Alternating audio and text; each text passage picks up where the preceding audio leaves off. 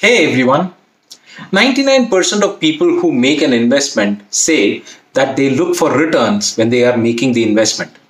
Recently, many people have been lured by stocks and gold. They are expecting to make spectacular returns in 1 to 3 years kind of a time frame.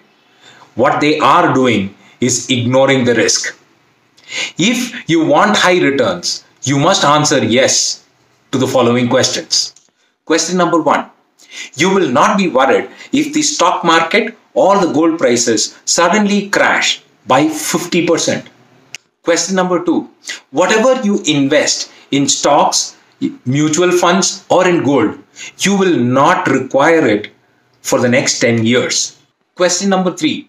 You have adequate emergency fund either in the bank or in FDs or in liquid mutual funds to meet any emergency situation, like let's say a medical requirement or a job loss, or for that matter, a pandemic like today.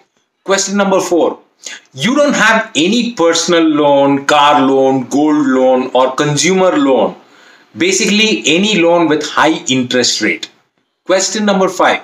Are you aware of the risks involved in investing?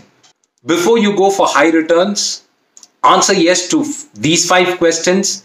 Be confident of whatever happens. You will definitely not be worried. Keep writing to us on Twitter, Facebook, and LinkedIn. Subscribe to us on YouTube. Thank you for this one.